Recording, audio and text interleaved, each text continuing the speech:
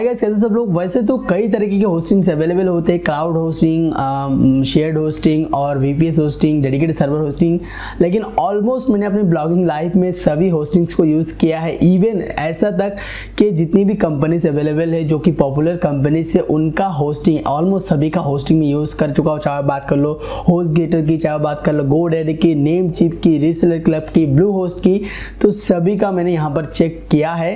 And आगे जाकर मैं आपको बताऊंगा कि कौन कौन से होस्टिंग, कौन कौन से कैटेगरी में, कौन कौन से ब्लॉगिंग प्लेटफॉर्म के लिए बेस्ट होता है। लेकिन फिलहाल के लिए आज का जो वीडियो वो है ये कि एक बिगिनर्स के लिए सबसे best and cheap shared hosting कौन सा होना चाहिए या फिर आपको कौन सा लेना चाहिए। तो अगर आप एक नया ब्लॉगर हो या फिर बिगिनर हो, आप ढूंढ रहे हो अपने वर्डप्रेस ब्लॉग के लिए एक अच्छा सा शेयर्ड होस्टिंग, तो आपके लिए ये जो वीडियो ये बहुत ही हेल्पफुल साबित हो सकता है। यहाँ पर मैं करीबन 5 वेबसाइट और होस्टिंग कंपनीज को कंपेयर करूंगा, बताऊंगा उनके प्रोज एंड कॉन्स, क्या क्या डिसअपॉइंटेड रहा है मेरी ब्लॉगिंग करियर में, जो कुछ भी मैंने इनको यूज करने के टाइम फेस किया है, और उसके बाद जाकर आपको एक सजेशन दूंगा कि कौन सा वाला आपके लिए बेस्ट होगा। यार वीडियो को स्टार्ट करने से पहले मैं आपको कुछ की नोट्स बता देना चाहता हूं जो कि आपको हर एक वेब होस्टिंग को खरीदने से पहले अप्लाई करना चाहिए इन रूल को, ठीक है। तो यहाँ पर सबसे पहला जो रूल्स आते हैं वो आता है कि गाइस, आप जो होस्टिंग खरीद रहे हो, मगर अगर आप शेयर्ड होस्टिंग खरीद रहे हो तो आप उसको एट लास्ट ईयरली आपको 10,000 से ऊपर नहीं देना है, ठीक है। अगर आप बिगिनर हो, शेयर्ड होस्टिंग खरीद रहे हो, तो आपको 10,000 से ऊपर आपको देना ही है या नहीं देना ईयरली, ठीक है। उसके ऊपर जाओगे तो आप शेयर्ड होस्टिंग मत लो, आप क्लाउड होस्टिंग लो, ठीक है। उसके ऊपर आ जाएगा 10-12 हज़ार रुपये के अंदर आ जाएगा। तो ये हमारा सबसे पहला रूल है कि अगर हमें मतलब एकदम हाईएस्ट प्राइस चाहिए तो 10,000 के अंदर होना चाहिए उस होस्टिंग का जो है प्राइस, ओके। नेक्स्ट जो रूल है वो है उनका कस्टमर सर्विसेज। आप डिफरेंट मतलब गूगल पे जाकर सर्च कर सकते हो, डिफरेंट वेबसाइट पर जाकर देख सकते हो। इवन जो लोग यूज कर रहे हैं अपने फेसबुक ग्रुप पर, व्हाट्सएप ग्रुप पर, उनसे पूछ सकते हो। एंड उन सब की जरूरत क्या है, मैं पर्सनली इनको यूज कर सकते हो, तो मेरा एडवाइस आप लोग से ले सकते हो कि इनका कस्टमर जो सपोर्ट है वो कैसा है, ठीक है। कस्टमर सपोर्ट इनका कैसा है वो आप लोगों को देखना होगा, क्योंकि यार आफ्टर परचेसिंग द होस्टिंग आपको बहुत सारे प्रॉब्लम्स आ सकते हैं एज ए बिगिनर। तो आपको ज़्यादा से ज़्यादा अगर सपोर्ट मिले तो वो आपके लिए सबसे बेस्ट होगा, ठीक। तीसरा जो रूल है वो आपको वेबसाइट को वेरीफाई करना है कि वो जो वेबसाइट है वो एक्चुअल में खुद का सर्वर लेके बैठा है या फिर तो रीसेलिंग कर रहा है। रीसेलिंग का अगर आपको नहीं पता तो आपको बहुत सारे वेबसाइट्स मिल जाएंगे जिनका लेआउट एकदम बिल्कुल सेम होता है, एंड जो क्या करता है कि 1,000 रुपये पे एक रीसेलर होस्टिंग खरीदते हैं, आपको 100 रुपया में, 10 रुपया में, 30 रुपया पर महीने के हिसाब से आपको सेल करता है। कहीं पर भी अगर दिखाई देना है 30 रुपया पर मंथ, 50 रुपया पर मंथ, मत लेना, बेकार होस्टिंग होता है। वो लोग क्या करते हैं, इन जैसे वेबसाइट से रीसेलर नाम का एक पैकेज आता है, उनको खरीदते हैं, खुद का वेबसाइट बनाते हैं एंड वहाँ पर रीसेल करते हैं, ठीक। ये रीसेलिंग बिजनेस है, इसका भी मैं आगे जाकर आपको फंडा समझाऊंगा कि कैसे काम करता है। लेकिन उन चक्कर में मत पड़ना, आपका वेबसाइट पूरी तरीके से बर्बाद, मतलब लोडिंग स्पीड बहुत ही बर्बाद। चौथा जो पॉइंट है वो है लोडिंग स्पीड। आपका जो वेब होस्टिंग आप जहाँ से खरीद रहे हो ना, वो जो मतलब उस वेबसाइट पर अगर किसी बंदे का मतलब वेबसाइट होस्ट है, सबसे पहले उसका स्पीड चेक करो कि उसका सर्वर का रिस्पॉन्स टाइम कितना है, स्पीड अच्छा दे रहा है नहीं दे रहा है। और अगर इंडियन सर्वर हो तो और तो कोई बात ही नहीं यार, बहुत ही कमाल का चीज़ है, ठीक है। तो ये कुछ बातें आपको जान लेना बहुत ज़रूरी था। उसके बाद आगे हम बढ़ते हैं, देखते कि यहाँ पर कौन कौन से कंपनीज मैंने चूज़ किया है, उनको हम कंपेयर करते हैं एक एक करके, ठीक है। तो सबसे पहला जो यहाँ पर कंपनी है वो है हमारे पास होस्टगेट।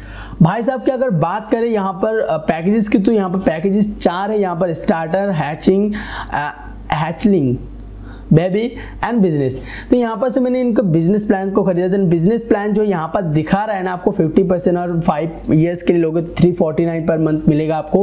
लेकिन आप इसको अगर 1 ईयर कर देंगे तो इसका प्राइस आ जाएगा करीबन 550 रुपया। यार घटी, मतलब सॉरी यार क्या बताओ यार। अनलिमिटेड डोमेन्स मिलता है यहाँ पर, unlimited disc space, unlimited transfer, unlimited email hosting and free SSL certificate, free upgrade to positive SSL and free dedicated IP मिलता है आपको एक, ठीक है। सिर्फ बिजनेस प्लान में अगर आप बिगिनर हो तो आपको बेबी या फिर हैचलिंग से दोनों, नहीं हैचलिंग नहीं यार, बेबी प्लान्स आप चूज कर सकते हैं। लेकिन यहाँ पर यार 3 डोमेन का सपोर्ट मिलता है। यहाँ पर जो इनका 3rd पैकेज है उसमें 3 डोमेन का सपोर्ट मिलता है, तो ये कुछ जमा नहीं इनका पैकेज। ऊपर से मैंने इनको यूज़ किया था, उसका मैं पर्सनल एक्सपीरियंस बताता हूँ आपको। पर्सनल जो मेरा एक्सपीरियंस था इनके साथ बहुत ही ख़राब था यार, क्या बताऊँ।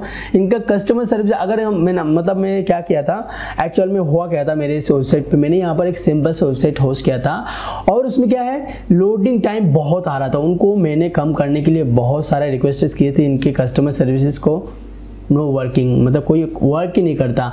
एक दो अगर आप यहाँ पर फाइल अपलोड किए हो डाउनलोडेबल के लिए तो आपका शेयर्ड होस्टिंग तो गया, ठीक है। तो इनका कस्टमर बिहेवियर जो मुझे इतना अच्छा नहीं लगा था, और ये लोग रिन्यूअल्स पे बहुत ही ज़्यादा चार्ज करते हैं। ये जो बिजनेस प्लान आप लोग देख रहे हो अभी को पड़ रहा है 300 साढ़े 300 रुपया, लेकिन जब इसको रिन्यूअल करने जाओगे तो आपको 900 रुपया पड़ जाएगा। तो ये इनका कौन से, लेकिन लगभग अगर बोलो होस्टिंग की क्वालिटी की तो A1 है, अच्छा है, ठीक है। लेकिन बाकी सारी चीज़ अगर आप संभाल सकते तो आप यहाँ पर से परचेज कर सकते हो, ठीक है। दूसरा जो होस्टिंग आता है वो आता है GoDaddy की तरफ से। देखिए GoDaddy जो है वो मेनली डोमेन रजिस्टरिंग कंपनी है, लेकिन उसके साथ साथ ये लोग होस्टिंग भी प्रोवाइड करते हैं। एंड इनका होस्टिंग भी मैं अभी कुछ 4-5 महीनों से यूज़ कर रहा हूँ, ठीक ठाक है, मुझे अच्छा खासा लग रहा है। लेकिन इनका प्राइस बहुत ही हाई रहता है यार। एट लास्ट जो मैंने प्राइस रेंज दिया था उससे भी ऊपर जाता है अगर आप 1 साल के लिए खरीदते हो तो। इनका जो प्लान आता है वो स्टार्टर प्लान आता है, इकोनॉमी प्लान आता है, डिलक्स प्लान आता है, अल्टीमेट प्लान आता है।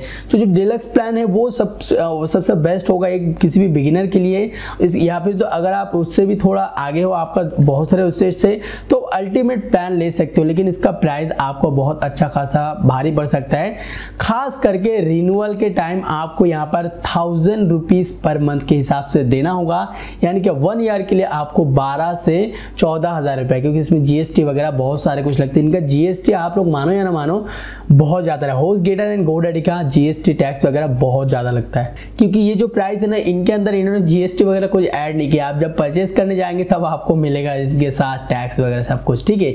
लेकिन इनका अगर कस्टमर सर्विस की बात करो तो बहुत ही बढ़िया कस्टमर सर्विसेज है यार, इनका कोई भी प्रॉब्लम नहीं है। आप जब भी चाहे तभी फ़ोन करके इनसे कॉन्टैक्ट करके अपना प्रॉब्लम सॉल्व कर सकते हैं, ठीक है। तो इनका जो है सिर्फ प्राइस की वजह से इनका थोड़ा बहुत चक्कर है, मतलब उल्टा सीधा है, ठीक है। उसके बाद बात करते हैं यार ब्लूहोस्ट की, जो कि धमाकेदार से इनका प्रमोशन होता है यार। ना जाने कितने बड़े बड़े ब्लॉगर्स इनको प्रमोट करते हैं, सब जानते होंगे, ठीक है। लेकिन यार इसके असलियत बताओ तो यार इनकी होस्टिंग मैंने यूज़ की थी एंड लगभग मुझे निराशा ही मिला था, क्योंकि इनके होस्टिंग पे मतलब एक सर्वर पे ना जाने कितने सारे लोगों को दबा के घुसा के रखा है, और इनका होस्टिंग मुझे थोड़ा बहुत यार ख़राब लगा। लाइक इतने सारे पैसे देने के बाद यार कौन दबाएगा। इनका जो प्रो है, क्लाउड है, बिजनेस है एंड स्टैंडर्ड है। तो प्रो प्लान जो है वो बिगिनर्स के लिए सही है यहाँ पर, और वो जो है आपको मिलेगा 399, लेकिन आप अगर रिन्यूअल के लिए जाएंगे तो आपको और भी ज़्यादा कॉस्ट पड़ेगा। और अगर आप क्लाउड पे ले जाएंगे तो 500 का पड़ेगा आपको, 500 पर मंथ। एंड यहाँ पर अनमैटर्ड डिस्क्रिप्शन सबको सिंपल सेम स्पेसिफिकेशन है, उसके लिए आपको चिंता करने की कोई ज़रूरत नहीं है, ठीक है। एंड उसके बाद अगर आपके पास थोड़ा बहुत पैसा ज़्यादा है, क्योंकि इनका जो मतलब अगर आप होस्टिंग खरीदते हो यहाँ पर से बाय नाउ पे क्लिक करते हैं अगर हम, तो यहाँ पर लाइक मोर देन बहुत सारा यार करीबन 19,000 का बढ़ जाता है इनका होस्टिंग। शेयर्ड होस्टिंग के लिए यार इतना कौन देगा यार, उससे अच्छा कि आप VPS ले लो या फिर तो क्लाउड होस्टिंग ले लो, अच्छा रहता है। उसके बाद आता है नेमचीप के। तो यार गाइस नेमचीप लिटरली यार अच्छा कंपनी है। ये लोग भी मेनली डोमेन का बिजनेस करते हैं, लेकिन साइड बाय साइड इन्होंने होस्टिंग का भी चालू कर दिया है। एंड यहाँ पर इनका जो होस्टिंग प्लान है शेयर्ड होस्टिंग वो 3 तरीके का, एक है stellar, popular and stellar business. तो इनका जो मुझे अच्छा लगा वो लगा स्टेलर बिजनेस वाला प्लान। इनका कस्टमर सर्विस इतना भी अच्छा नहीं कहूँगा मैं, लेकिन इनका जो ईयरली प्राइसेस है वो 3,460 रुपया है। लेकिन इसमें इतना हाई क्वालिटी वेबसाइट रन नहीं कर सकते, लेकिन मीडियम क्वालिटी का वेबसाइट आप लोग रन कर सकते हैं। यूएसए का सर्वर मिलता है, इंडियन सर्वर नहीं मिलता है यहाँ पर। आई थिंक मिलता होगा, नहीं सॉरी यूएसए का मिलता है। यूके का लोगों तो आपको एक्स्ट्रा चार्ज 840 रुपया पड़ेगा। तो ये होस्टिंग भी आप लोग देख सकते हो, ठीक है। एट द एंड मैं आपको बताऊंगा कौन सी होस्टिंग लेना चाहिए। लास्ट में आता है हमारे सबसे प्यारा दुलारा रीसेलर क्लब के बारे में। देखो रीसेलर रीसेलर क्लब के साथ मेरी बहुत दिनों से परिचय है एंड इनका होस्टिंग में एटलास techrepon.com जो हमारा ऑफिशियल वेबसाइट है वहाँ पर भी यूज़ कर रहा हूँ। इवन इनका जो होस्टिंग है वो काफ़ी अच्छा है, रिलायबल है एंड क्योंकि ये होस्टिंग कंपनी में ज़्यादा है, मतलब एक सर्वर पे बहुत सारे यूजर्स को नहीं ठोकते, इसके लिए आई थिंक इनका होस्टिंग ज़्यादा से ज़्यादा चल जाता है। एंड आप लोग अगर टेक्निकल टिप उनको फॉलो करते होंगे तो आपको पता ही होगा, मैं शुरुआत से ही इनको मैं सजेशन करते आया as a beginning shared hosting website. अगर आप बिगिनर हो तो आपको ये शेयर्ड होस्टिंग सबसे बेस्ट रहता है। क्यों?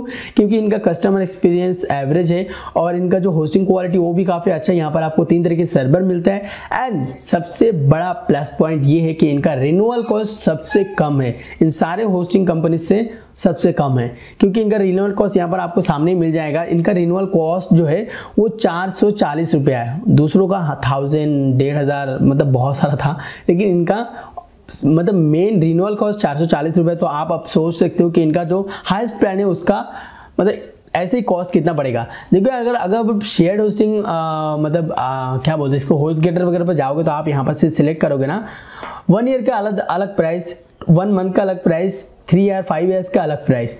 लेकिन यहाँ पर अगर इसके ऊपर आओगे ना तो आपको हर जगह पर लगभग सेम टू सेम प्राइस मिलेगा।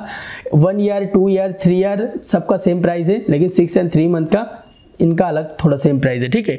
तो कोई बात नहीं, अगर आप यहाँ पर से 1 मंथ का 1 ईयर के लिए खरीदते हो आपको 220 रुपया पर मंथ के हिसाब से आपको मिलेगा, यानी कि इसका टोटल प्राइस जो हमें पड़ सकता है। ऊपर से इंडियन सर्वर मिलता है, तो हम अगर इंडियन सर्वर खरीदते हैं यहाँ पर से बाय नाउ पे क्लिक करके थोड़ा एक डोमेन सिलेक्ट कर देते हैं तो इनका प्राइस आप लोग सामने देख सकते हो। 1 ईयर के लिए मैंने लिया है तो इसका प्राइस जो आके गिरा है वो 3115 रुपया, यानी कि ये सबसे चीपेस्ट प्लान है इस 5 होस्टिंग कंपनीज के अंदर से।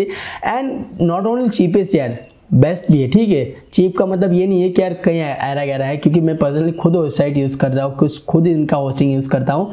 तो गाइस फाइनली मैं आपको बताऊँ, इनके अंदर मुझे अगर मतलब डिवाइड करना पड़े लिस्ट के हिसाब से तो सबसे पहला एंड फर्स्ट प्रायोरिटी रहेगा रीसेलर क्लब को, यहाँ पर से आप लोग होस्टिंग खरीद सकते हो। दूसरा रहेगा नेमचीप, तीसरा रहेगा होस्टगेटर, चौथा रहेगा गोडैडी एंड लास्ट रहेगा ब्लूहोस्ट, ठीक है। तो गाइस अब आप लोग डिसाइड करके यहाँ पर चूज कर सकते हैं जो भी होस्ट आपको परचेस करना है। नीचे डिस्क्रिप्शन में आपको लिंक मिल जाएगा, वहां पर जाकर आप लोग चेकआउट कर सकते हैं, उससे मेरा भी थोड़ा बहुत हेल्प हो जाएगा। तो यार जरूर से देखना, ठीक है। अब गाइस नेक्स्ट वीडियो के लिए आप लोग वेट करते रहिए, क्योंकि नेक्स्ट वीडियो में आपको बताऊंगा कि कैसे cheap and best shared hosting खरीद पाएंगे अपने वर्डप्रेस ब्लॉग के लिए। और आई थिंक मैं वहां पर यूज करूंगा रीसेलर क्लब को, और वहां पर मैंने आपको बताऊंगा कैसे आपको परचेज करना है पूरा डिटेल्स के साथ। सो गाइस अब आप लोग बताना नीचे कमेंट बॉक्स में आपका ओपिनियंस क्या है। जितने भी लोगों ने इनका होस्टिंग यूज किए हैं उनके बारे में आप एकदम ट्रू फीडबैक देना कि आपको होस्टिंग अच्छा लगा नहीं लगा, क्या प्रॉब्लम था क्या नहीं था। उससे दूसरे यूजर्स को भी हेल्प होगा जानने में कि असल में कौन सी कंपनी बेस्ट है, कौन सी कंपनी बेस्ट नहीं है। आगे वीडियोस में आपको और भी बताऊंगा कि कौन सा क्लाउड होस्टिंग बेस्ट होता है, कौन सा शेयर मतलब वीपीएस होस्टिंग, कौन सा डेडिकेटेड सर्वर, सब कुछ मैं इन डेप्थ नॉलेज आपको देता रहूंगा इस ब्लॉगिंग माफिया चैनल पर। सो गाइस इसी तरह की वीडियोस देखने के लिए बने रहे इस चैनल के साथ एंड मिलते हैं अगले वीडियो में, तब तक के लिए गुड बाय।